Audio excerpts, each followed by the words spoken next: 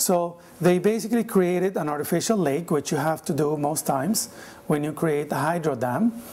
And in the case of Lake Nasser, in Egypt, of course, it's about 6,000 square kilometers.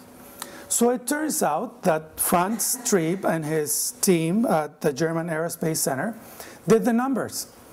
And the numbers for Egypt, for their DNI, for their solar radiation, say that if instead of that 2.1 gigawatt plant, you had CSP plants in the area covered by Lake Nasser, Egypt could produce the energy equivalent of 9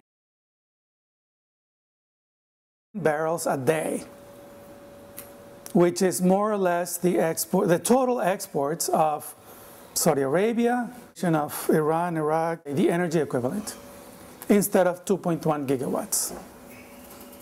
Wow. Okay, is anyone shocked?